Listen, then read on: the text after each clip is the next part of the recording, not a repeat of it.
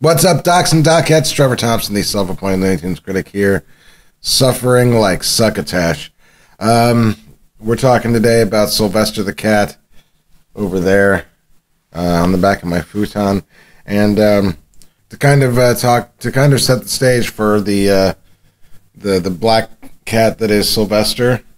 I'm drinking black coffee in a black coffee mug, and trying to cover up my red nose. See, it's a joke about drinking. Anyway, riding the shield. Talking today about Sylvester.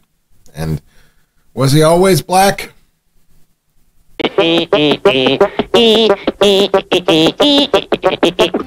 the fucker cat. Where did my eye go?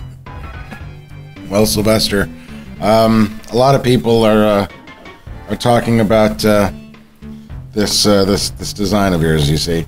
And if you look at this cartoon that came out early in your career, Sylvester, Life with Feathers, well, depending what source you're looking at, your coat is the question. Basically, let's get a look at a clip here of Life with Feathers as we know it. If you're watching it on the streaming services, or if you're watching this on Me TV, tune in with me, or if you're watching it on some eventual Blu-ray like the good little Looney Tunes consumer that you are. But yeah, that looks like Sylvester, except for he doesn't really look black. He looks navy blue. Especially in these close-up shots when you have a bluebird in his mouth.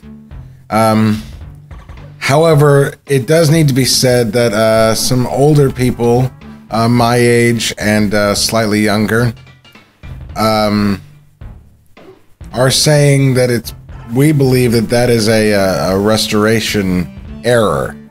That because there's a belief, I would say, confirmed fact, but there's a belief that the people who do these restorations aren't given complete artistic control so much as they are given certain mandates about doing these restoring these cartoons, but having the characters appear certain colors and ways, and it's not always artists that are doing these things.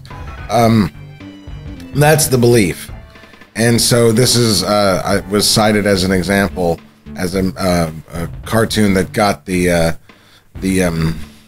colors wrong on Sylvester, and I think a lot of that has to do with the fact that us older folks are used to seeing that same cartoon looking a lot like this, you know, on crap, because it was fairly recently restored.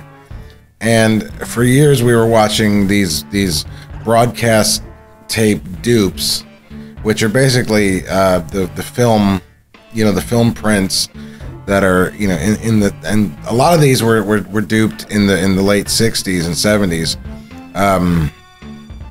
onto broadcast tape, and so the quality is very inferior.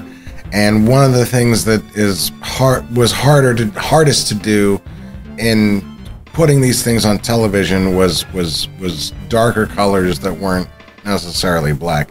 There's some Roadrunner cartoons where the coyote and the Roadrunner and the browns and the blues, they just get really dark, and there's a lot of time you can't tell what they are, and so you get things like this where we saw this cartoon and we're like, oh well, that's Sylvester and he does look black.